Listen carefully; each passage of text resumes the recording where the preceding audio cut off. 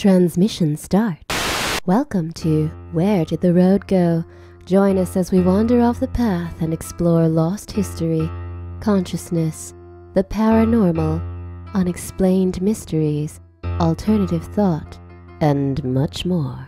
We are present on the web at wheredidtheroadgo.com. Now here is your host, Soraya. Greetings and welcome to this edition of Where Did the Road Go? Tonight I'm going to be talking with Jenny Ashford and Steve Mera about their book, House of Fire and Whispers, investigating the Seattle Demon House, which is easily one of the most interesting cases of poltergeist haunting type stuff I've ever read. It's really fascinating, and I highly recommend the book. All three of Jenny's books on poltergeists have been excellent reads, and this is probably the best of the three. There will be a Patreon-only segment as well. I'll be uploading later in the week for patrons.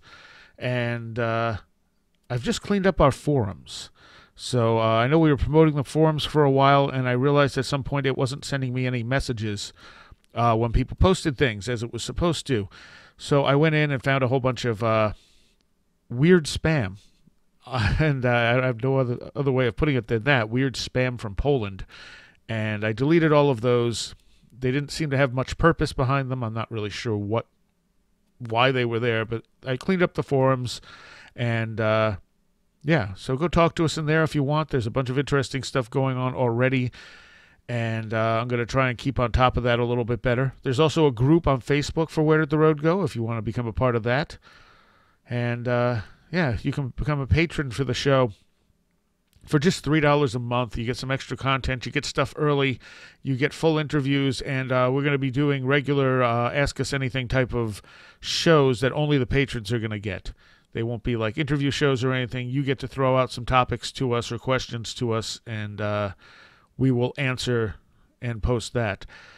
All right, we did our first movie review show up this week, so if you missed that, go check it out. I'm going to have some of those in the future. We got a pretty good response, so I'm assuming you guys want more. And I'm going to be having a bunch of different guests on that to talk about different movies. But for now, let's get into this one tonight. Jenny Ashford, Steve Mera, House of Fire and Whispers. Well, welcome back to the show, Jenny, and welcome to the show for the first time, Steve. Thank you very much. Mr. Steve Mera.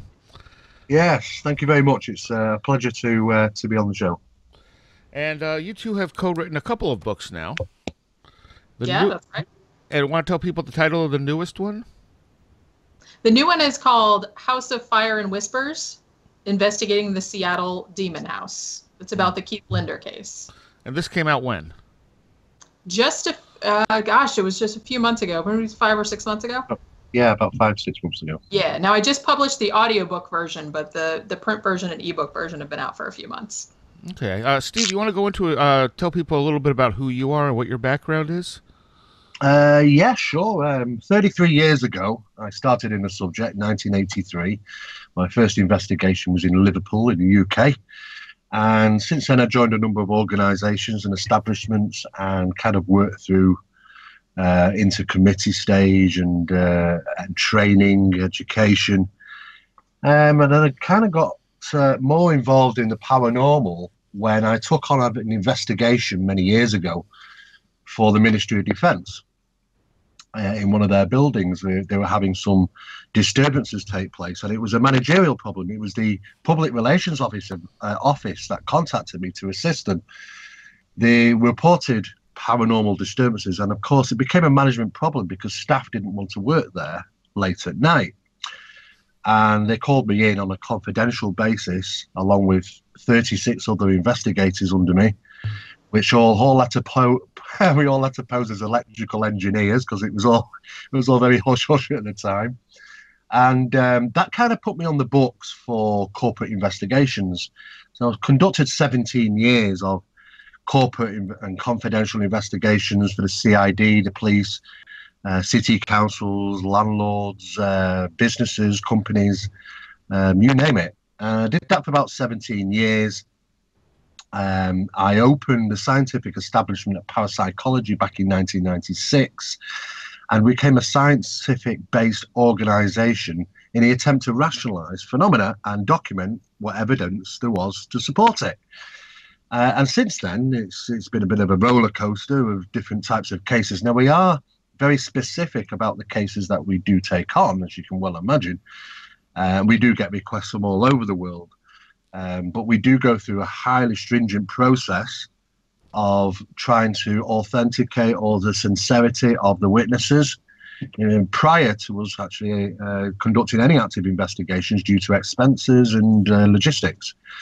And of course, we have a number of them, one of which was, in fact, Mr. Keith Linder, who contacted us from Seattle. And that kind of led us into where we are with the book. We did 2 investigations at the location, and the evidence was overwhelming. In 33 years, it's the only investigation of this magnitude I've ever experienced, to be honest. I mean, I've seen a lot of different things in my time, but most of which you usually can find rational explanations. But there was absolutely no way we could find rational explanations for this particular case. So it's certainly one that stands out for me. Okay, you want to give a little background on this case? What was going on before they contacted you? Well, basically, I first became aware of the case prior to Mr. Linder contacting us. It was in the news, on Fox News in the US, and he was claiming the most prolific paranormal disturbances, poltergeist type disturbances, where objects would be flying around, things would be disappearing. There'd been a number of injuries. Things have been incendiary effects were taking place. Things were combusting into fire, and it was pretty much quite disturbing for himself and his partner. Now, I looked at the news clip and the video footage, and to be honest, I wasn't impressed. I thought it was very unusual that a lot of things are happening off camera. There was nothing to tell me that the case was authentic. Nothing really to grab my attention, and I pretty much just left it there. It was only a few weeks later that I started seeing things in the press coming out from the US, and heard that the television show Ghost Adventures had apparently been in there and done some filming. I awaited to see that particular documentary and what they found. And Keith Linder contacted the Scientific Establishment of Parapsychology direct, which I wasn't expecting because we're in the UK after all. And he informed me that the Ghost Adventures team had gone in, which we were already aware of, and they claimed that there weren't any paranormal disturbances taking place, and they kind of got some bad flack about that. A lot of people were sort of calling them and emailing them, saying that they were fraudsters, that they were hoaxing. And even to the point where, Keith's girlfriend had been accused of witchcraft and all sorts of really horrible, nasty things. And they really did apparently go through hell with this. And Keith, he was always very straight with us right from the beginning, said he wanted some vindication. For him, it was a matter of getting somebody who is what you might refer to as not a ghostbuster, not a ghost hunter, from a parapsychological department, who would go in and tell it as it is. And we said, well, Keith, it's not really the sort of case that we would normally get involved in, especially because of the amount of media interest there has been. But he was very sincere, and we had a discussion at SEP about it, and we decided to give him the benefit of the doubt and push him through psychological profiling, which is a form of psychoanalysis. We did this. We had to do this visually, of course, because of visual indicators. And this took place over a period of almost 5 to 6 months, which led us to a scoring pointing system, which would indicate should we go to active investigation or not. And he scored an 86% on our registers, which meant that we were quite happy that he was being extremely sincere. It was either one of the two, that somebody else was responsible and Keith believed it to be real, or he was in fact suffering from delusion. One of the two. However, further analysis which took place put us into the role of that we didn't consider him to be delusional because of his state of mind and what he was working, how his attitude to life in general. And we thought, okay, well, he may be being authentic about the sincere the case, about the information, about the details, the things that are happening. And we basically took a leap of faith, to be honest with you. And we decided to head off to Seattle. And that is when we realised that at first we thought we'd probably bitten off a little bit more than we can chew. I don't know that I would consider Ghost Adventures a documentary. Yeah, well, I know. I mean, it's obviously, there's a lot of shows out there like that, though. You know, they're for entertainment purposes only. And I watch them for a bit of a giggle, you know, because it's a shame that, you know, the wrong information is publicised over television. It's very hard to get sincere information out. In fact, some of the information that we were putting out regarding initially about this particular case, we were contacted by the Catholic Church, and it's not the first time we've been contacted by the Catholic Church about asking us not to put certain information out because of the information we've obtained. And it wasn't obtained by what you might refer to as a living person. And it's a little bit hard to sort of digest, but that's the only way really I can explain it. So that we do know that there's a pressure to not publicise or not get out into mainstream the most significant information in regarding the possibility of afterlife, because at the end of the day, we're dealing with a subject that does derive control. You know, people are scared of dying, and that is a form of control to some degree. And if we're all quite happy to believe the fact that, well, we've got nothing to worry about, no matter what we do in this life, then, you know, you could say our mechanisms to where we draw a line in the sand and say we don't cross that point might just fly out the window. So we have to be very careful about the information we put out, and we have to be doing it in a professional way. The problems for us, though, was that we were dealing with a lot of people that are big fans of these TV shows, and of course we did come under some flack from the fans, you could say, but we were never there to enter into any battle with any TV shows. We were there to do a job. Keith had asked us to go over, and we were purposely said to Keith, should we find anything that would indicate hoaxing, fraud, anything that we might consider just a little bit dodgy, we will publicise it. We'll publicise the hell out of it. In fact, nobody will ever bother reading any of the material about what you put out there. And he continues to do so. We were surprised at his response. His response was, not a problem, guys, not a problem. And we were quite, okay, that was an interesting response, because he didn't seem to be fazed at all by that. So we headed off there, and it was quite an amazing case. Okay. And the advantage I see with shows like all these ghost hunting shows and stuff like that is it does make people more comfortable talking about the subject matter. Whereas I think prior to them, people were a little hesitant. They were afraid they'd get made fun of or whatever. And the more these shows proliferate through our society, I think even though they may not have a scientific air about them and they are entertainment, I do think they make people more comfortable with the subject matter and talking about their own experiences. Yes, I agree with that. I mean, it's certainly brought, you know, right into the public's consciousness, you know, the field of the paranormal. No, everybody knows it pretty much now. And it is viewed upon as a very entertainment type, you know, subject. However, you know, for us, it's very mundane. It's a lot of work. It's a lot of hours. It's a lot of documenting. And it's not just obtaining evidence. It's how we obtain it, bench test it, see if we can replicate it. You know, we're dealing with what we refer to as paranormal mechanics, which is we don't look at the phenomena, we look at what it consists of and try and work out the little pieces of the puzzle that make the bigger picture.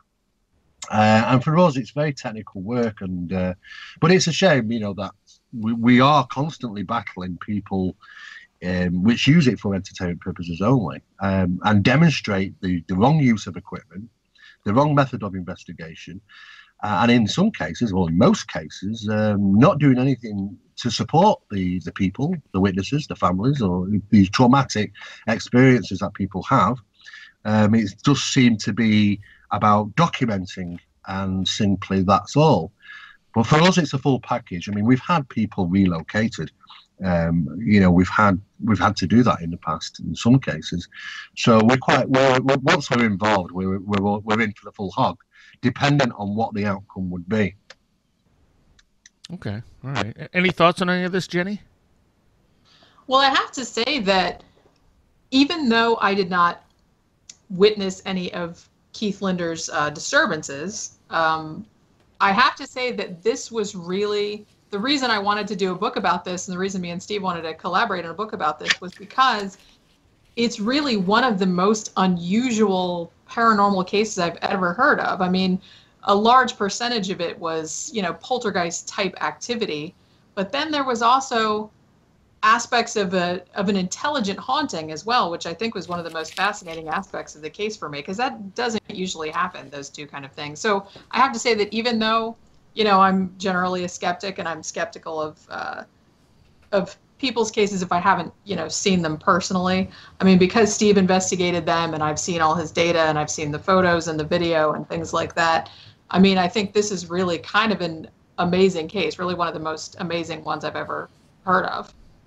Do you guys want to get into a little bit of the sort of extent of the events that Keith was experiencing? Yeah, Jenny can explain. She's quite aware of the numerous different types of phenomena was happening. Yeah, I mean, interestingly, this actually, unlike most poltergeist outbreaks, I would imagine, this actually went on for quite a long time, even before the SCP got involved. I believe Keith Linder had been documenting disturbances for about 4 years, and he was actually really interested in it. Like, it frightened him, I guess, but he had actually set up motion detectors and, cameras all around his house to try to catch some of this phenomena happening. And he even started a YouTube channel where he started uploading videos and things like that. And the weird thing is the house is only 10 years old. And it seems like I believe that some of the prior tenants had also experienced some paranormal activity there. And Keith, who moved in with his girlfriend in 2012, they said there was paranormal activity happening pretty much from the first day they arrived. They started hearing coughing and, footsteps and things like that. And, even though a lot of the early manifestations were kind of minor, some of the stuff was pretty spectacular. I mean, they would have objects just kind of appear that didn't belong to them, like in the middle of the floor. It was a book one time, and toys and things like that. And, things would catch fire. I think the creepiest thing for me was that Keith's home office would often be pretty much completely destroyed. I mean, things would be turned over, chairs would be stacked on top of his desk, there would be weird writing and symbols all over the walls. And it does seem, I mean, seeing the pictures of it and seeing the videos of it, it almost seems like beyond belief that a paranormal, energy or force would be responsible for that. But honestly, I can't really see any reason why he would fake that, or why he would go to so much trouble and destroy his house, because he spent a lot of money fixing a lot of the things that this entity broke. I mean, he was constantly having to fill holes in the walls and paint over all of these weird symbols and writing that appeared on the walls and things like that. He wasn't having fun with it, I don't think. So okay. So I really, and he seems like, I've talked to him over Skype a few times, and he seems like a really nice guy. And I just, I feel bad for him too, but I just don't see how he could have faked any of that, or why he would have even. Yeah, and the extent of it definitely raises red flags. Like, it seems like, okay, this is too much stuff happening to one guy. Yeah. I mean, it was certainly SCP's ruling that though we would monitor and look through and note the previous things that allegedly had taken place prior to SCP involvement, that we would only go from the day that once we were there, as to see if anything was legitimate or not.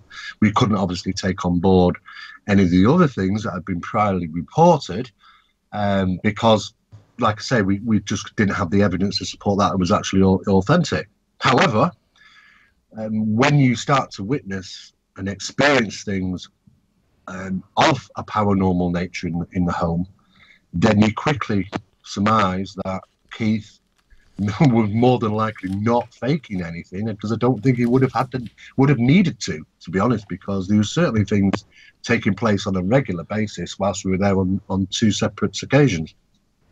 Okay. I want to talk to you a little bit about the equipment you use and how you actually use it. Use an EMF meter, which people are familiar with from ghost hunting shows and such.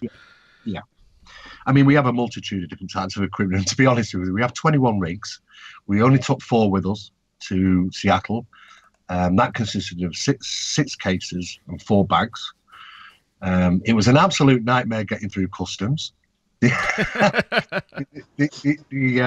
accosted us and wanted to go through every piece of equipment and what it was for. So that was really very time consuming. And we did our best to explain, even though that I think half the guys didn't understand what we were talking about. I mean, we had hot air anometers. I mean, trying to describe what these things are to the guys, they just didn't have a clue, really. They were just going through the process.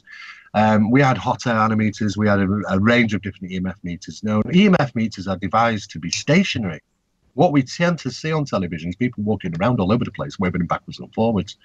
And that kind of defeats the whole object of an EMF reader. We usually place them in situ at a time when there's no unusual EMF readings on it.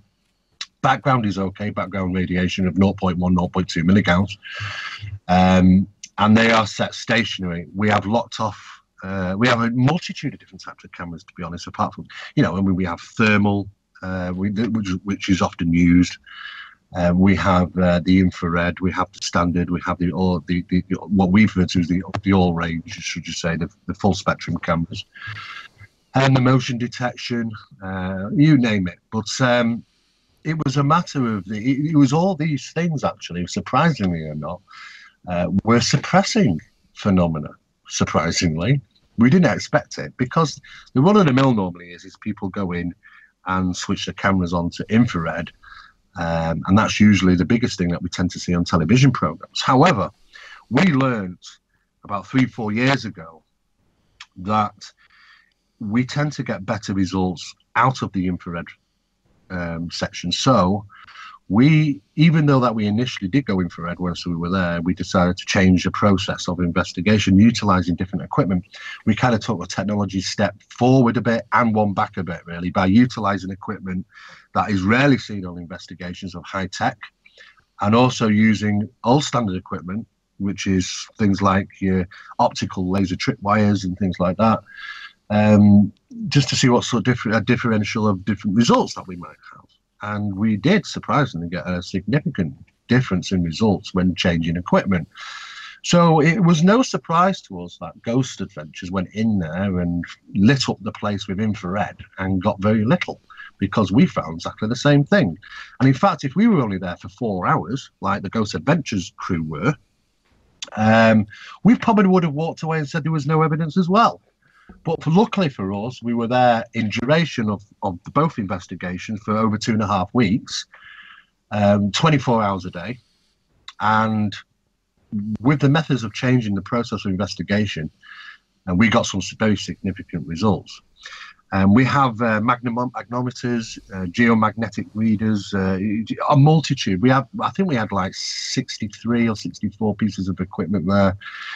And all we utilize, including the high gain parabolic microphones, which are in situ, and these really will have the capabilities of picking a pin drop up at 30 meters. I mean, when set recording downstairs, you could clearly hear very loud any snoring that was going on upstairs. Even though we did sleep only very little. I mean, I came back from Seattle suffering from exhaustion, to be honest with you. I literally had to go to bed for three days solid. Wow. Because I've never been in a situation where it was like Christmas to me. You can well imagine, after 33 years of people saying, oh, don't go in there, it's a demon infested cellar, and you go and sit in there all night in the damp, in the dark, and nothing happens. to me, it's like very mundane. But then all of a sudden, all hell's breaking loose around me. I didn't want to go to sleep, to be honest with you. I spent 33 years imagining this sort of stuff. Fair enough. Yes, you can well imagine. That's why I came back exhausted. We were literally sleeping for between 20 minutes or 2 hours a day. And Wow. it did catch up with us in the end. It was exhausting. But we just wanted to accumulate as much information as we possibly can whilst we're there. And that's how we came back with 267 gigabytes of video data and over 5,000 photographs and Wow. documented recordings. Now, when you go through with an EMF reader, one of the things you're doing is trying to make sure that there are no unusual electromagnetic fields anywhere. What is the effect that electromagnetic fields can have on people? Well, it depends on the strength and it depends on the duration.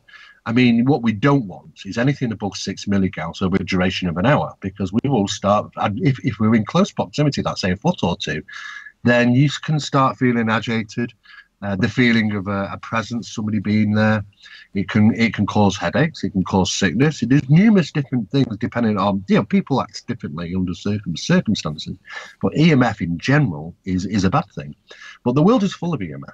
EMF is everywhere. We live in a technological era now, and it's impossible to not find EMFs throughout a home nowadays. I mean, it can be coming in from outside. You can transient EMF can travel. With telephones, mobile phones, and equipment, computers, and all sorts of things. Now they say that they are shielded to some degree, but they're not. They're not perfectly shielded. No equipment ever is. Right. And of course, all equipment can be adversely affected by cross-contamination from other equipment. This is another thing that TV shows kind of get wrong. That you don't realise when somebody's on a walkie-talkie in the other room, that it's causing a RAM pod to go off in the next room. Of course, you don't mention things like that, But we know all the tricks of the trade, of getting false positives. Right. But we were there to try and determine, is there anything to this? Because either way, it was a win-win for us, because it was such a big case in America. I mean, it was being classed as America's most controversial paranormal case ever. I mean, for us, it was, well, if we find it's a hoax, it's a win-win for us anyway, because we'll look good either way. Right. Now, what is the rad meter? Well, basically, it's a form of EMF. It's what it does is it lights up. It's a light to sound reaction. So when set in a certain location, under no EMF readings, should we say, so in other words, there's no contamination there, you're not getting any hits, then you leave it in situ in a said location where alleged activity is supposed to take place, and you await for an EMF which creates a light and a sound. We don't use them, to be honest with you, because they can be affected by your mobile phone. They can be affected by walkie-talkies. We registered about 60 different things that can adversely affect. It's just very poor equipment, to be honest with you. We don't get into that. What we do use is audio spectrographs, and we use very high sensitive recording units, different lighting conditions, different light meters. Vibration units. The EMF meters that we do use, we do a different range, very sensitive ones to an field, geomagnetic meters, even magnetometers, because even the Earth generates its own magnetic field and anomalies. And we even checked into the geopathic stress of the land, which is the natural geological surges of energy that you might have during tremors or slight tectonic plate movement and stuff, taken into consideration. Not too far from Mount Rainier in Seattle, and it is, though it's known as an earthquake zone, it is only very, very minor. Most people don't even feel it because they're only like 0.1 or 0.5 on the Richter scale, which is next to nothing. You probably wouldn't even realise there was one happening. The universities registered them, of course. But we didn't register any of that whilst we were there, but we certainly caught many other things. But what I was curious about with the rad meters, the effects that some of this stuff can have on people. You said like radon gas can form this, as well as the electromagnetic fields from environmental conditions. What kind of things will people experience if this stuff is happening in their home? Well, the first thing that people tend to report is an unsteadiness. It's just basically the feeling of being watched, unnerved. Feel a bit shuddery. The feeling of somebody that there's a presence. That is the first thing. That's the first thing that tends to get reported. The second sort of thing can be very bad nightmares over a long duration of time. It can also cause sickness in some occasions. It can cause blurring of the eyes. It can cause, even to the point with high amounts of EMF, can cause hallucinatory conditions. You know, but we did a complete sweep of the house, not just once. It was done every 4 hours, every single day, right from beginning to end over a 2.5-week period. You know, so we knew exactly the footprint of natural EMF and natural geomF in the area. And what was really interesting was when we're doing certain things in rooms where experiments are taking place, we completely lock off that room. So we know that there's no human agencies that are actually around or even going in that location. We'll set the sensitive equipment up and it'll be monitored. On one such occasion, we had set up in Keith's bedroom, actually, very sensitive vibration units. One was placed on top of the bed, and one was placed on the bed frame, which is wooden, and it was a large king-size bed. And we'd done that purposely because Keith had kept reporting that his bed was vibrating and things like that. So, okay, we completely locked off that room. An hour and 25 minutes later, almost, there was an alarm, and it was a vibration. I knew the sound. It was about one of the vibration detectors.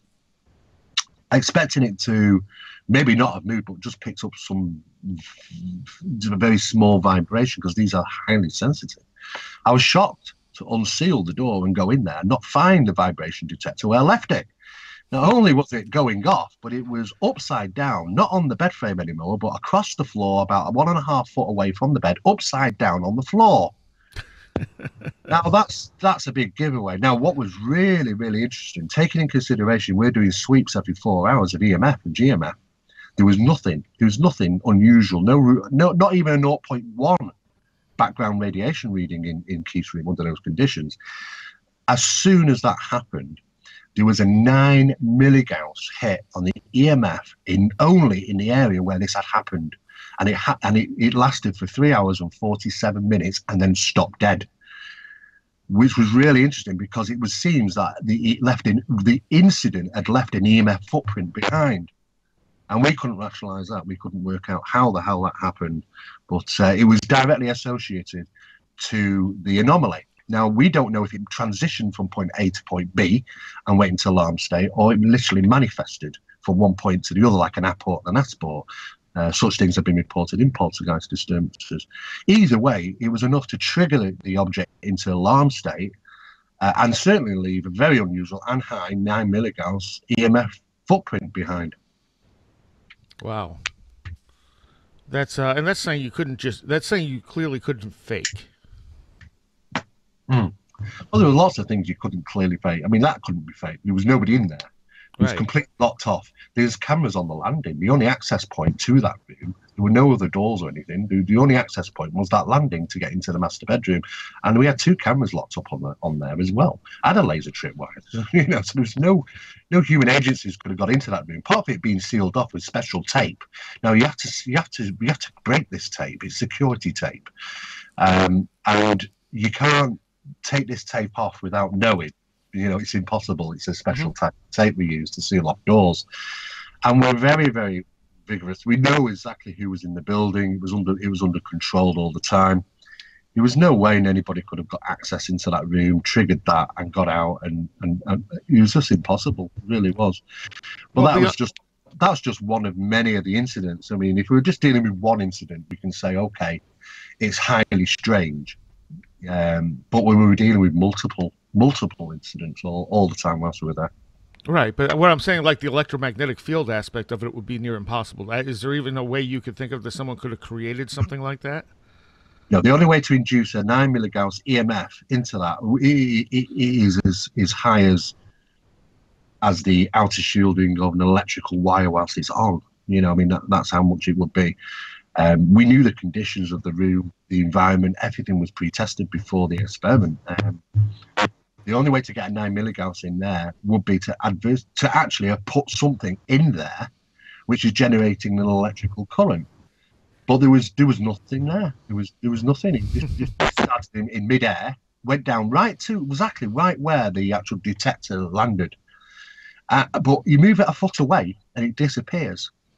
It is very, very localized. And EMF isn't usually like that, unless not when if you're dealing with an electrical current coming from a wire, then yes, it is localized. But when it's in the air, it should be a bit more widespread, and it wasn't. It was very focalized right to the very point where these detectors were adversely affected.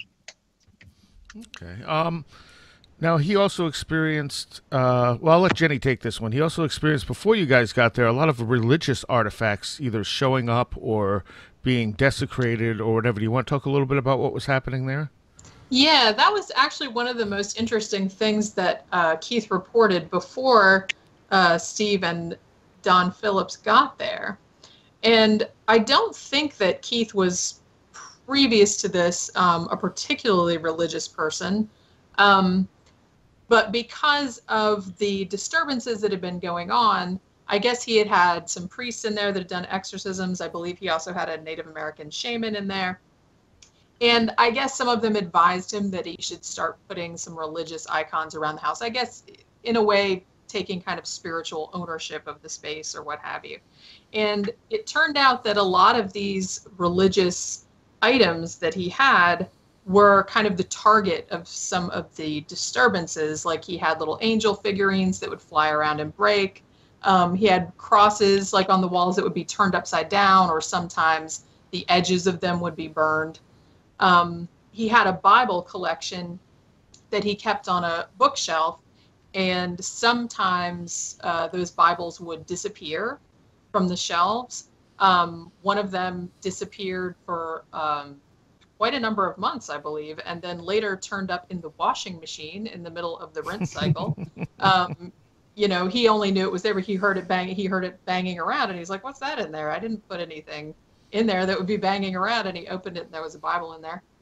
And a couple of the Bibles turned up burned. Their pages were all burned. One of them actually turned up in the hallway carpet. Like, I believe the smoke alarm went off in the middle of the night, and Keith and Tina got up and opened their bedroom door, and they found the Bible open, just on fire in the middle of the floor. And this was a Bible that had disappeared. It had been missing for 14 months, I believe. And it just suddenly appeared on fire in the hallway. And one was also turned up, already burned, in his kitchen, I believe. And also some of the writing that appeared on the walls seemed demonic in nature. Sometimes there were upside down crosses or 666 or things like that, which seems a little weird, but I don't think Keith ever believed that it was a demonic force or anything of that nature, despite all of those things happening. Yeah. I think the very first reference of anything being demonic, because it has been termed the Washington demonic, the demon case and this and the other, was Ghost Adventures' title of the episode that they did. Gave reference to a demon house, and that is how people got stuck with that, which made our job a little bit worse, because we never found any evidence of anything demonic there. Certainly a possible poltergeist investigation cross intelligent haunting of some sort, which is unusual as it is. But nothing of that nature, I would have thought. But, it was interesting about the Bibles, though, of course. But like I say, we don't take anything to heart. We don't just say, yes, okay, we didn't believe you about that. We put it to the test. We know where the Bibles were left. What was interesting, there was no heating or char marks or smoke marks on the wall or on the shelf above where there was two shelves, and the Bible was placed on the bottom shelf, and about 19 inches above was the second shelf. But there were no charring, no scorch marks, no burn marks, no smoke around, and very little ash, to be honest. It just seemed to be very localized on top of the actual Bible pages. Now, and it's not something that we would normally do, or nor like to do, but we had to test how fast these pages go up with a naked flame. And, we don't ever really want to burn pages in and out of the Bible, but we had to prove something. And what we found is those babies go up like fire. They really do.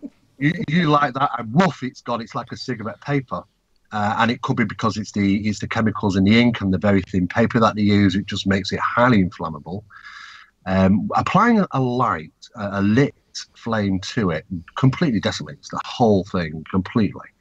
However, what we were seeing from the Bibles and the photography that was taken at the time, and he actually still had some of the Bibles, and he clearly showed us there was evidence of the heat had been applied, but not really a naked flame. You apply a naked flame to this, there's nothing left of the Bible. But definitely, it would seem heat had been applied to it, and not so much a naked flame. And that makes it a little bit more interesting. How the phenomena, I mean, we've heard about incendiary conditions before. It's not the first time things like that have been reported to us. In fact, I did another case once, some years back, and there were incendiary effects taking place in a kitchen, and a number of things caught fire whilst we were there. So we do believe it's possible. However, I think the energies that are involved in such things creates heat, like a form of high degree of friction, but not a live flame, should we say? And I think from the evidence that we found from the tests carried out, and we did about 3 or 4 tests on different Bibles, is that everything seemed to point towards heat being applied and not a naked flame. Well, so this brings me to my next question. He had a lot of experiences with things apporting from one area to another, just disappearing, reappearing, even stuff he didn't own. And a lot of times it's reported that when you have these apportations, the stuff is warm to the touch after it appears. Could that be the explanation of what's happening to the Bibles, either intentionally or unintentionally, by whatever's moving them around, that they're going through a system that's creating enough heat to make it look like they're burning? There is a possibility of molecular manipulation traveling so fast that it generates heat, just like rubbing your hands together. I mean, we all rubbed our hands together and felt how to warm the hand up. But you can imagine if the hand was running against each other at 10,000 miles an hour, then they probably would combust. So I mean, there's always the theory of this, and we've talked about the theories into this molecular manipulation before, regarding the asportation phenomena, and that sometimes, yes, they are felt warm to the touch, which might indicate that they deatomized and atomized. And it's the friction of those atoms coming back together that leaves the object warm to the touch. However, there's very little evidence, because it's just these incidents happen just so randomly, and most of the occasions, you're not expected, usually unexpected. Sometimes things appear that don't belong. He had a couple of items that turned up, kids' toys. He never had any children. Neither did the neighbours have any children. And they didn't belong to him. Even a book on wine, of all things, turned up on his counter one day. And he just smiled at himself. Thought, this is really unusual. Some things disappeared from his house. CCTV cameras. There's sometimes a camera will be turned in the morning, facing the wall. So he'd turn it back, and then the following day he'd come down and it'd be facing the wall again, and he'd turn it back. And this would go on to three or 4 days, and eventually he'd come down one morning expecting the camera to be facing the wall, and it was gone. And he never found it again. That happened at least 3 or 4 occasions where cameras just disappeared. And of course, candlesticks and other items from around the house would appear, and not only appear, but disappear as well. So there was a continuous amount of apports and asportations taking place. And there's lots of theories as to where those actually go. Now, we've learned over the years through the paranormal mechanics and the mechanisms of paranormal phenomena that they are very resourceful and do not like to waste energy when these incidents take place. So it's very likely that if an apport takes place or an asport takes place, in other words, it suddenly disappears, the likelihood is it's probably very close by. It might be within the linings of the wall or under the floor, in the roof. I don't think the fact is that these things are being transported to hundreds of miles away and then back again, because I think the energies that are involved are ridiculous. And it would seem that most powerful paranormal phenomena are very resourceful and don't like to waste energy, especially when it comes to incidents, because you always want to make sure that you witness them to cause a vexation cycle. Okay. Now, he was also experiencing electrical issues. He did. He had quite a few of those, even whilst we were there. I mean, there was so many. The lighting would switch on and off so fast that you can clearly see that it's not the light switch that's being turned. on and off. They're just firing on and off so fast that it's without explanation, no idea why that would take place. To also take into consideration that his car was having electrical problems. That was a regular thing. Even the cooker blew up while we were there. Oh, yeah. It was a bit crazy. Now, the front door was one of the first things you experienced. The front door would open on its own, not set the alarm off, and you even had, at one point, the part of the alarm voice changed. The circuitry within the alarm, we did check into this because it was an alerting alarm. When the front door opens, it would say front door open, just as it would with the back door. And right. it was a vocal response. Now, in the programming of that, you can turn it on and off. You can have it silent or you can have it vocal. But within the microchip itself, there is no programming to just change one word or delete one word. And it did change whilst we were there. There was occasions when the front door was open, when we didn't hear anything. There was occasions when the front door did open and we did hear it and nobody opened it. There was an occasion when we all left, locked the door, went to the shop, came back 20 minutes later to find the door open and still in its locked position. We just couldn't fathom it out. I mean, I thought at that time, that was in the second day in, and I thought, somebody must be playing a trick. Somebody's got a key to this house and somebody's messing about. But then when things start happening whilst you're there, and you start to realise that, well, that's unlikely because there are similar disturbances happening of that nature whilst we were present. The whole word disappeared. It just stopped. It just went to say front door, and that was it. He never said front door open anymore. We kept manual, and literally within the circuitry, it can't happen. There's no way of doing that. And people have been alerted many times in the house. I mean, the fire brigade have been called out. This monitored by ADT control, and the fire service came out and they attended. There was a log on that report when things had been found combusted, and they wrote in the report they couldn't find an incendiary condition. They couldn't find a reason why something would burn. You just couldn't find an explanation. So, and they did know that in the official documents. Those disturbances, the electrical disturbances, were quite common. They were happening quite regularly. Okay. Explain a little bit about what you consider transplaced sounds. Oh, this is a theory. We started off as a theory, should we say? That it's a form of it's a section of the paranormal mechanics trying to identify the phenomena of audible recordings. Now, we've all heard and seen so many EVPs on television shows, and to be honest with you, I thought that was the standardized. EVPs kind of always are a little bit, could it be this, could it be that? They have to be enhanced through specialized software and all sorts of things, to make it clearer, to bring the noise and the hush down and all sorts of things. Now, the scale of audible recordings was like, well, to change my life, to be honest with you. I've never witnessed anything like it, ever. It was just unbelievable. Apart from having three forms of direct voice phenomena, which came straight out the air, right next to us, with nobody there, we interrupted our conversations sometimes, was phenomenal, absolutely phenomenal. But the recordings were incredible. These weren't like EVPs. We had to come up with a phrase, AVP, like actual voice phenomena, and gave us the opportunity they were so clear as if someone was stood right next to you.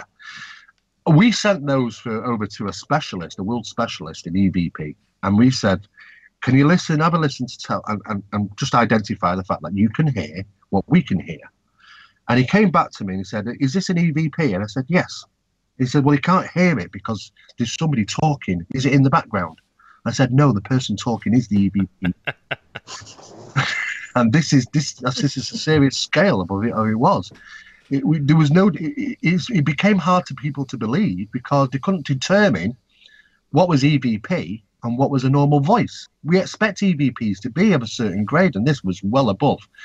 And they came flying in. We had over 400, I think it was 420 something different audio recordings. A lot of them were classed as AVPs, three direct voice phenomena straight out of the air. They had accents. You could clearly make out they were male and female. They were interactive. They were commenting on the equipment we were using. They were always one step ahead. Never let it be said that spirits are dumb. I'll be one. Well, it's true, though. It's true. People would think that spirits are dumb, and I don't know why. And I really don't know why. They go into a house and they whisper, let's go and set this up, let's go and do that. And they're probably there listening and watching everything. And in fact, they're very clued up, and surprisingly clued up about some of the equipment, even though that some of the terminology is a little bit out there, because we had one EVP very clear in bathroom from a gentleman, certainly a gentleman, who said image capturing device. And to me, that's a camera of some sort, but the terminology is certainly something to be said for. But there was other things said where they were trying to identify the equipment. I mean, not only did they invade, because we were trying to document the whole thing as well, just in case we ever put this out as a documentary. And we are going to do a 1.5 hour documentary on this, because we've got an incredible amount of material. But it was a nightmare because they were invading. We had to end up checking the video footage each and every day, because the voices were invading the audio of the video recorder. We didn't hear anything at the time. We might be in conversation, and then all of a sudden another voice comes over and as loud as mine and Don's, and there's only us two there. And it's a female. There are no females in the environment neither. And they were all over it. I mean, every time we did 3 takes just for an example, we did 3 takes on one scene where I had to go out the front door and basically come back in. And a very loud voice, a female voice, says, "On 3." And when we brought out a Tascam, which is a recording device, it's a very unusual piece of equipment. Not everybody uses them, but it's difficult to identify them visually as to what the real purpose is. And when we were setting that up, we got voices coming over very louder than ours saying, "It's a camera, it's a camera." No, it wasn't. It was a Tascam, but somebody was trying to identify what it was. And this is what we ended up. We didn't realise, to be honest with you, until we came back to the UK, what we really had, until we started going through analysis. And when we did, we were like, oh my God, what is all this? And it's been incredible, because that led us through to analysing every little bit. And then we realised the amount we really did have. The communications were incredible. Now, one of the first ones you got mentioned a pillow, and there was some significance to this. Well, talk about spirits. All spirits even have fun, and I think on this occasion, this demonstrated it. When we first arrived on the first day, when we met Keith, we were shown to where we were going to be sleeping, even though we didn't sleep in the rooms very often. And Don went up first, and he came down and said, "Yes, I'm picking the back room and the side room." And I said, "Right, I'll have the back room." And I got in there, and there was a very, very, very thin pillow on the bed. It must have been probably about 1 inch thick. I ended up having to sleep. When I was sleeping in that bed, I ended up sleeping with my arm under the pillow because it was so low. And I think it was the following day, there was a number of recordings, and a very loud recording came over, just out of the blue, to be honest. And it said, "You moved our pillow. You moved our pillow." And Don started grinning. And I said, "What the hell is that?" And he said, "Did you hear that?" I said, "Play it back again." And he said, "You moved our pillow." I said, "What's all that about?" And he started giggling. I said, "What are you laughing at?" He said, "Well, I've got a confession." I said, "What?" And when I went upstairs to the bedrooms, I looked at both and thought, "Oh, that's okay, and that's okay." But noticed that you had 2 pillows on your bed, and I only had 1, so I nicked yours. So he pinched my pillow off my bed, and hence he was laughing, thinking that the spirits had kind of grassed him up, so to say, So we saw the funny side of it, but nevertheless, though, it would seem to be directly associated to the action that happened maybe the day before.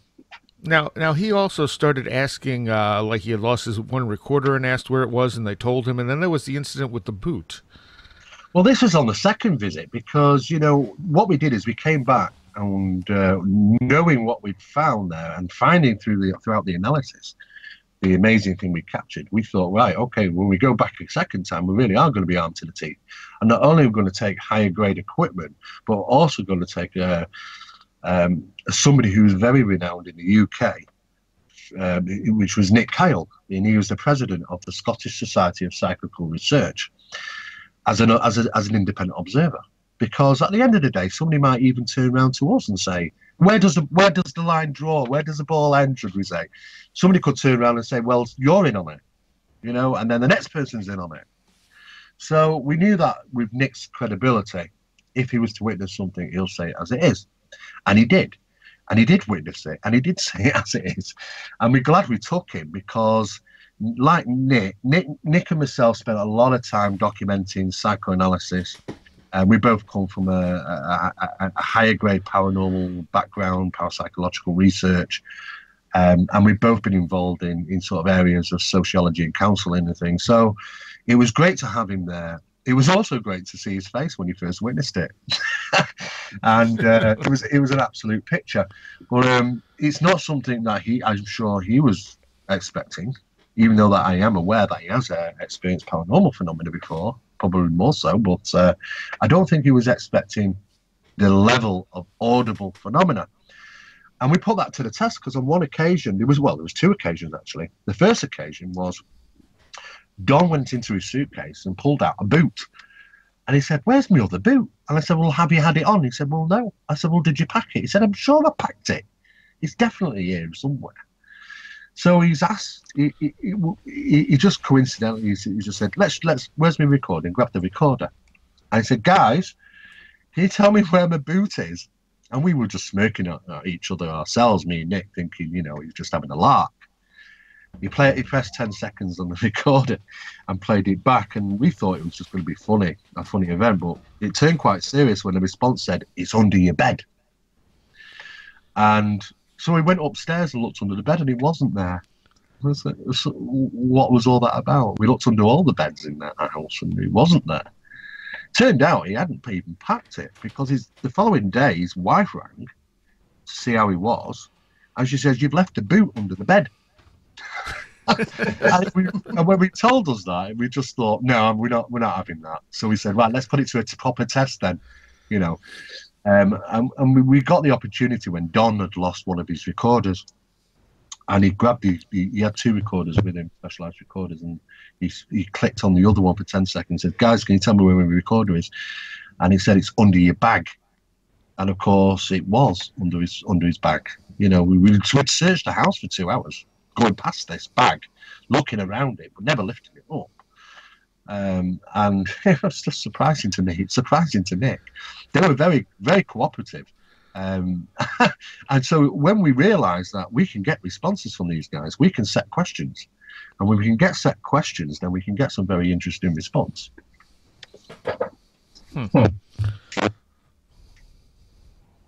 So I'll let Jenny take this one.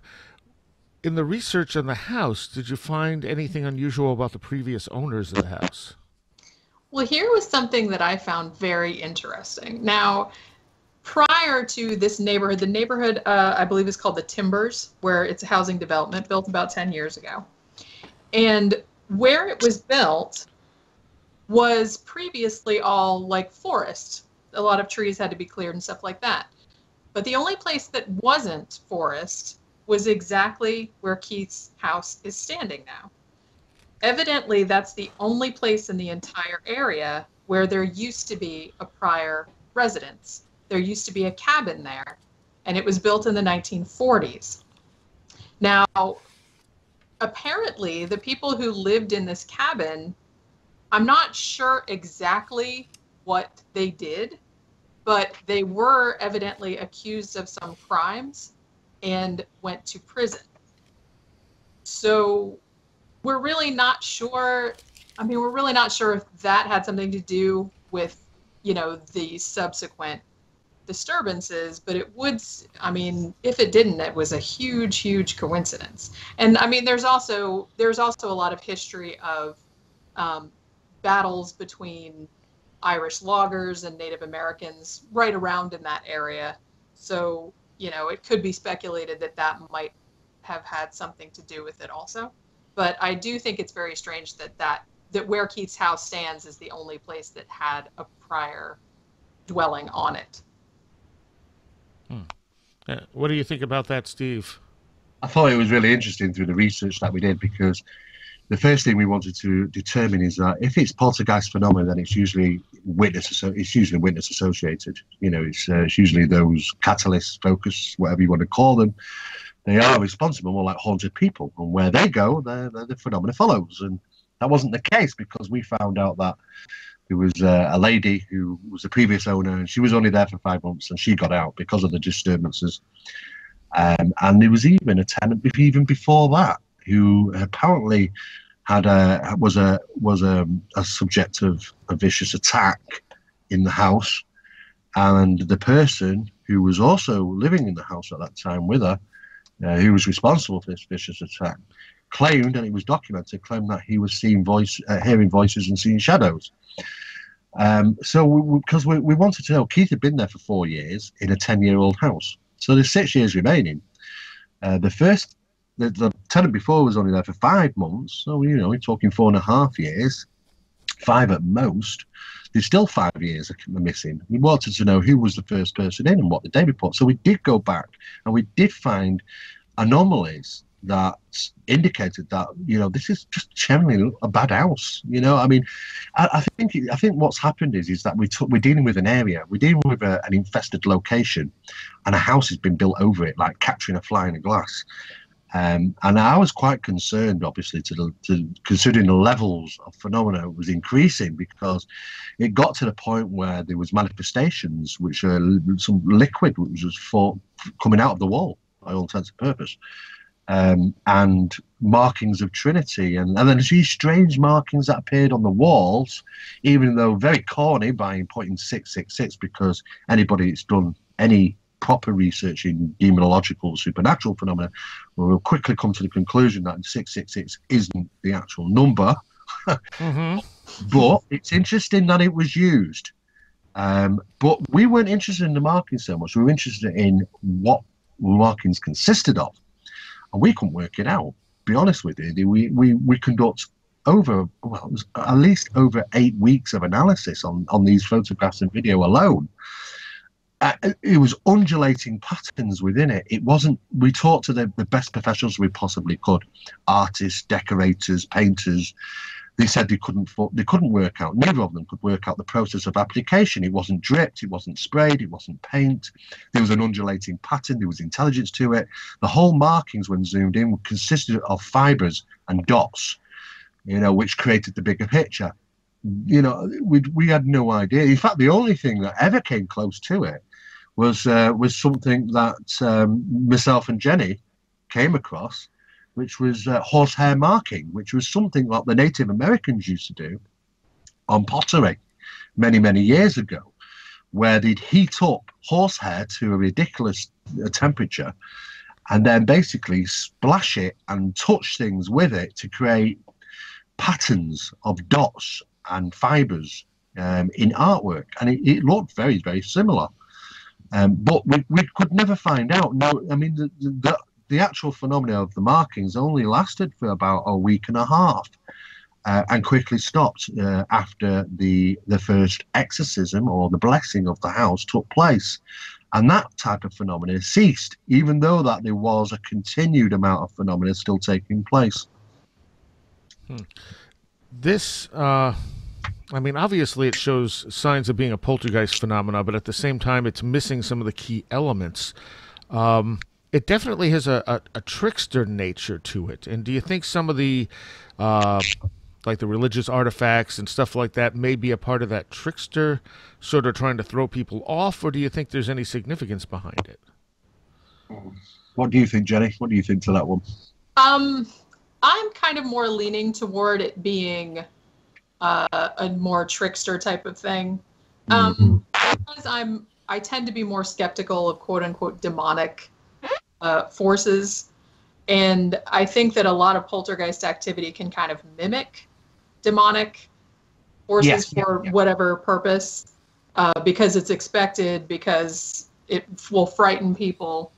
So I kind of think that might be the case here. Although, like we were saying before, I mean, a lot of the poltergeist activity that happened has to kind of also be, tied in with a lot of the things that happened that were more like a classic haunting, whereas it seemed like Yeah. there was communication happening in real time with these quote unquote entities, if that's what you want to call them. So, like I said, that was one of the things that I found most fascinating about this case. It really can't be placed into any kind of box. I mean, it kind of had a little bit of everything, and it's really, I mean, what caused it?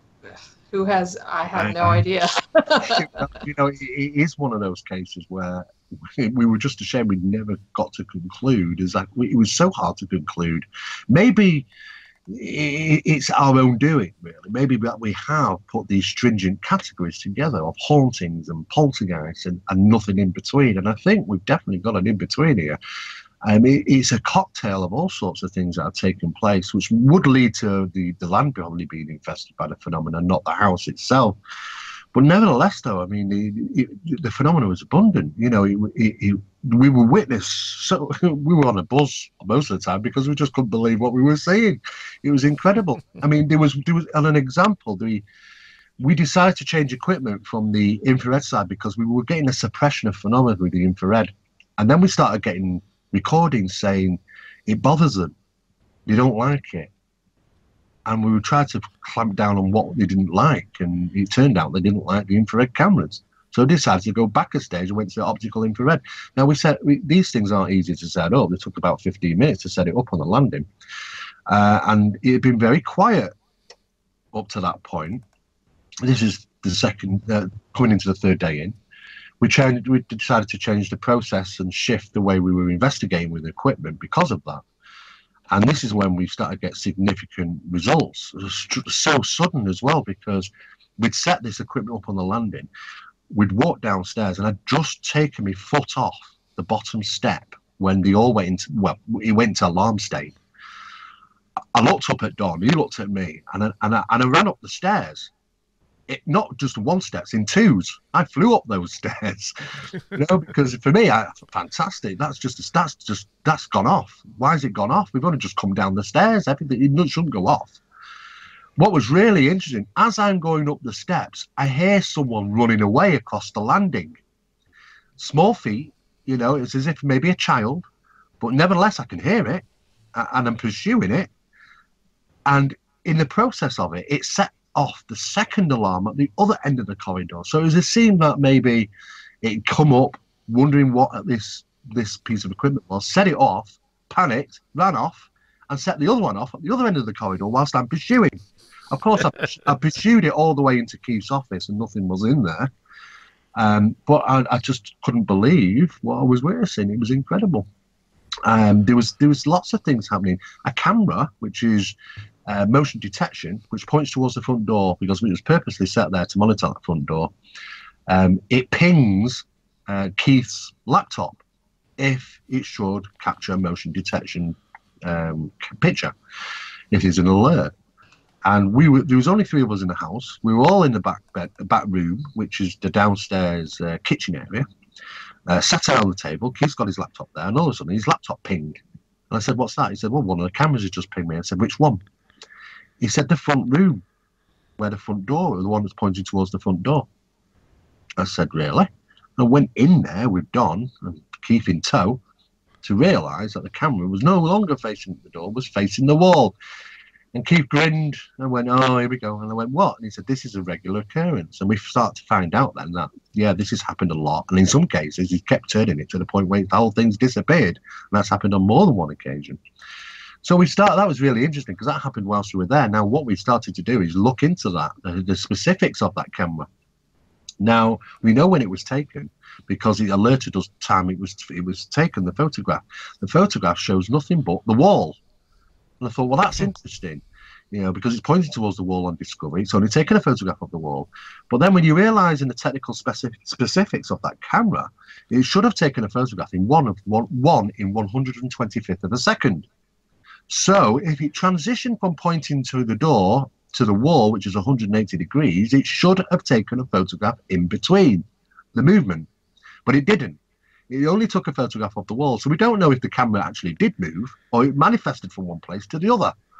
Which has made it even interesting. The fact is that nobody was in there to move it in the first place, and yet we got a time-stamped when it actually happened. So that gave a lot of credence to the reports that Keith said that these things were actually happening. One of the things you talk about that I had no awareness of, in talking about some of the stuff falling off walls and stuff, you say that generally you measure it because if something moves, say, a foot, it'll be consistent in the entire event that things would move about the same distance if they're physically moved. Well, we tend to find that in poltergeist cases, yes. I mean, in hauntings, when you get intelligent hauntings and things are moved, they're just moved randomly. But poltergeists are a little bit different in the way that everything seems to be very precise in their actions. And they are highly intelligent, it would seem, and it was stumbled on many years ago by our organisation. And we started to see, we've done only six, what we've referred to as thorough poltergeist investigations when they have been a poltergeist infestation. They are a rarity, despite what you might read or see on the internet, because everyone's got a poltergeist these days. But nevertheless, though, what we discovered was a displacement effect. What we measured is point A to point B of its resting place. An object had been moved. We'd made a habit of recording the distance, and that distance would come up time and time again. And it was really intriguing that we also noted that we didn't really ever find any incident of objects levitating up from the ground. In other words, a defiance of gravity. It would seem that they'd shuffle across, fly off walls, go downwards, sideways, anything but defy gravity. And then we thought, well, these are very resourceful at the end of the day. If they want to move something, why waste extra energy in moving something which is harder because you've got to defy gravity? So we know that we're dealing with very resourceful energy and very intelligent. And it would seem, with these vexation cycles, that when the witnesses see these things, they get upset, they get stressed and vexated, and that sometimes is considered to be a focal point of them to draw energy from to create the next piece of phenomena. And so the vicious cycle goes on. And there is a pattern. And believe it or not, there is a rule book, because they tend to follow the same pattern and the same rules. Those people have been in the subject long enough and look seriously into not the phenomena, but the mechanics of it, will soon realise that there is a bit of a rule book that's involved. There is a bit of a patterns that seem to manifest. And they seem to be, the very stereotypical poltergeist phenomena. So we don't publicise that so much because at the end of the day, we don't want to, if people are going to report things, and sometimes it can be a bit hokey sometimes, we don't want to arm them with the good stuff. Sure. But it's a catch-22 situation because at the same time, you want to educate people about the phenomenon, and we need to advance it, we need to move on, and we need to find out exactly what we're actually dealing with. Now, in this case, did you find the measurements matching up or not? Oh, in this case, we didn't get any apports whilst we were there. Not for the 2.5 week duration. We didn't get a single apport. Not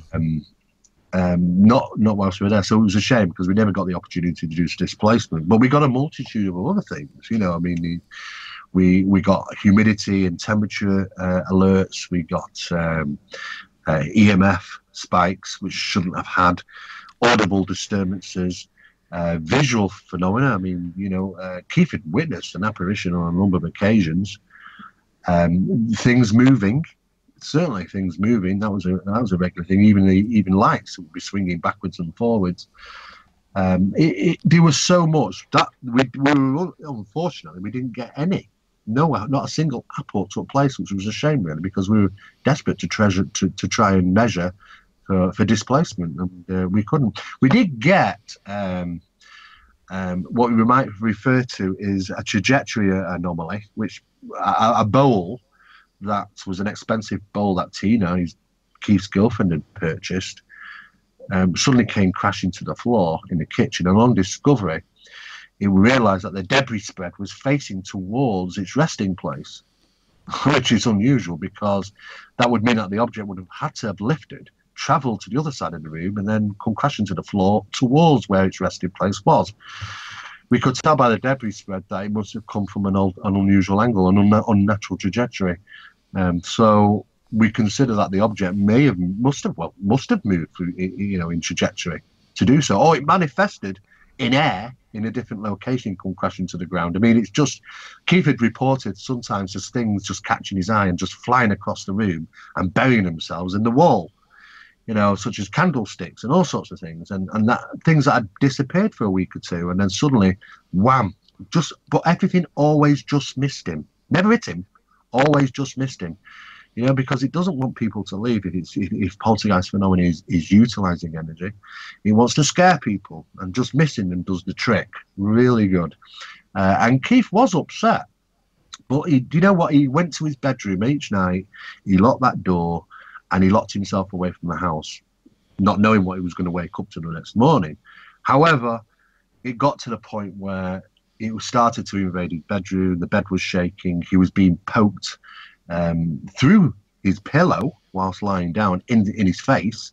Yeah, that's weird. And that was it. He contacted me and says, "I'm out of here, man. I'm gone." I mean, and do you know what? I don't blame the guy, because he stuck out for 4 years. He became very intrigued with the phenomenon to the point of obsessive, to be honest with you. I mean, we did tell Keith that, "Guy, listen, mate, you need to calm down, because you might burn yourself out just trying to do what we're doing." He was trying to monitor it and capture it and work out and this, that, and the other. He was absolutely fascinated with it. But when it started targeting it, that was a whole different ball game. And Keith actually got in touch with us immediately and said, "Look, guys, there's been an increase in phenomena.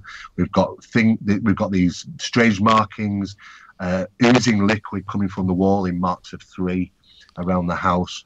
I'm being prodded in the face. My bed's being shaken. I'm not being able to get any sleep. It's difficult for me work. I'm out of here. I'm leaving." And we said that we understood.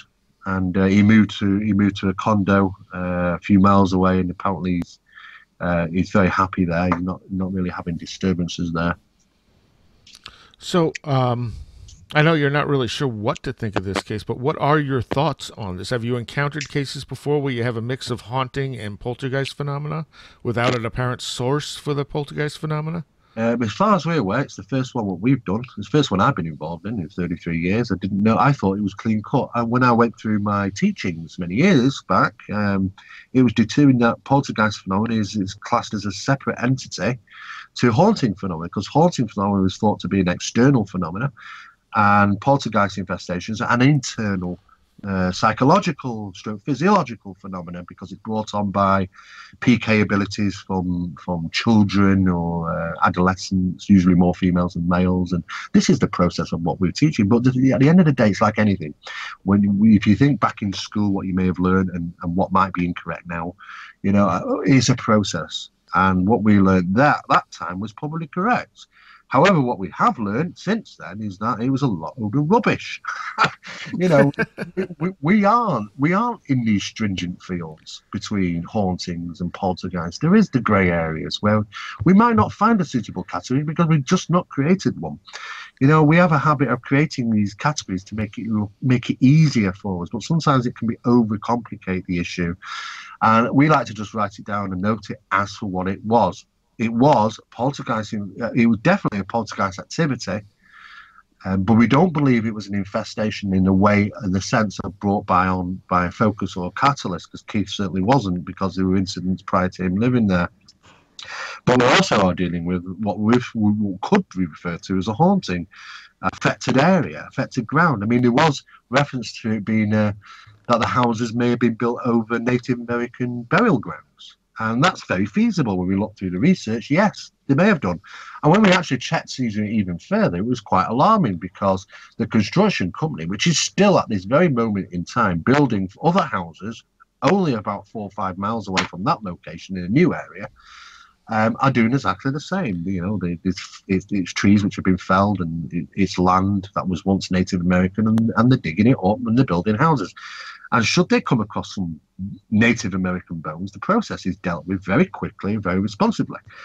And it doesn't take very long. I mean, if that happens in the UK, I mean, it's tools down, guys. You're not going to do anything for the next 6 months. Go home.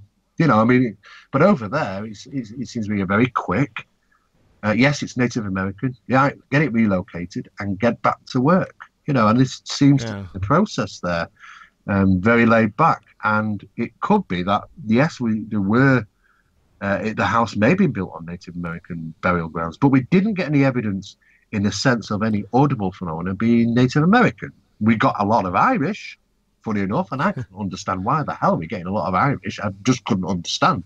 Only through research then that we found that Irish were employed in the thousands to come over and fell those trees and the forests and the woodland to make way for housing development.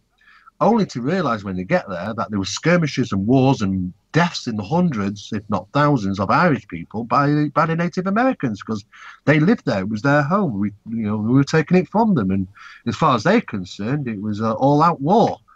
And of course, they were, like many other places in America, unfortunately, they were dealt with quite harshly. And the land was taken, housing developments were built.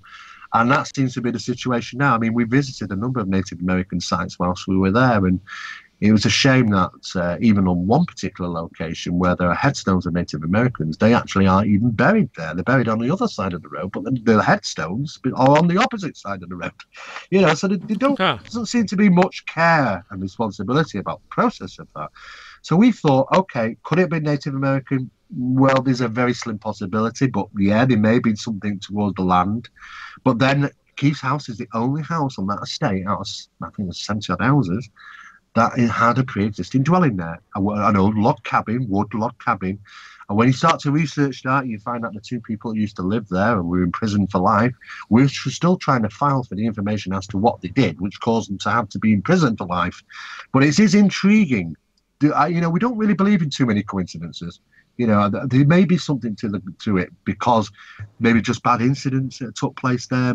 We just really don't know. But it would seem that Badland house is beautiful, absolutely beautiful house, 283 square feet of it. We know of that about an inch because when we investigate a house top to bottom, we really do. We were in the attic loft and we were even in the crawl space underneath the house, so we went everywhere. And we couldn't find a rational explanation for the events that took place there, but we couldn't exactly also, which is very frustrating, target exactly what was the reason for it. We just run out of options, to be honest with you. And that doesn't happen very often, but in this case, it did, because it's something so unsimilar that we'd ever find in the UK. Well, maybe one of the ghosts was creating, poltergeist effects. Possible. Makes it impossible to determine what the phenomenon is in case it does take place, but it makes it very tricky. But one thing is for all is that I've never witnessed anything like it in my life. I mean, I spent 33 years in the field and I was gobsmacked, to be honest with you. I came back in a dazed state, to be honest. And that was before I even went through analysis and found out all the audible phenomena. I've never heard anything like it. And it was a real treat to realise that level of phenomena does exist. It is actually real. It is out there. It might be extremely rare. And even sometimes it might not even get reported. But I just consider myself lucky to have witnessed it to that effect in my life, because then I have to consider how many people do report the fantastic and we don't give them enough credence. There's always that possibility. Right. All right. The book, what is the name of the book, Jenny? The House of Fire and Whispers is the name of the book, House of Fire and Whispers, Investigating the Seattle Demon House. And it's available on Amazon, of course, and it's available print, ebook, and the audiobook is also up. Okay. And where can people find you online, Jenny? It's easiest to find me at www.jennyashford.com, and that kind of has links to all my stuff. And I also have a blog called goddessofhellfire.com. That's kind of horror movies and other kind of stuff. And I also co-host a podcast called 13 O'Clock Podcast, where we kind of talk about weird things, poltergeist, serial killers, anything like that. So we have that going too. Okay, and you have a new poltergeist book coming up, right? I do. I'm working on one right now. It's probably about 2/3 of the way done. It's kind of like an encyclopedia poltergeist, kind of describing a lot of the most famous cases and what parapsychologists think might be causing it and things of that nature. So it's going to be like a big, encyclopedia type book. Okay, and Steve, where can people find you? I get asked this a lot. Most of the time, I just say, just Google Steve Mera. There's so many different organisations I'm with and establishments. I mean, we run the largest e-zine in the world, Phenomena Magazine, which is a free download. And that's phenomenamagazine.co.uk. I can be contacted through numerous different outlets. Mapit, which is if you just put MAPIT into the Google engine, you'll find the Manchester's Association of Paranormal Investigation Training. You don't say that when you've had a drink, of course. And there's SCP and numerous other different things. So I'm quite easy to discover because, like I say, I've been working in the field for such a long time and associated with so many different organisations now that people can contact me quite easily. And if they want to ever report something, we're always interested in what people report. And of course, we will investigate phenomena thoroughly. And it doesn't really matter where that case comes from, even if it's on stateside. It doesn't matter. As long as we consider that it has enough credence, support, and sincerity to do the case, we're glad to help. Okay. And the book is an excellent read. It's a fascinating case. I highly recommend checking it out.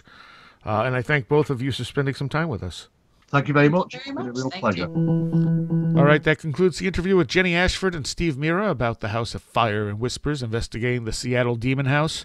I highly recommend the book. All three of Jenny's books have been great, and two of them with Steve Mera. And this one really utterly fascinating to me.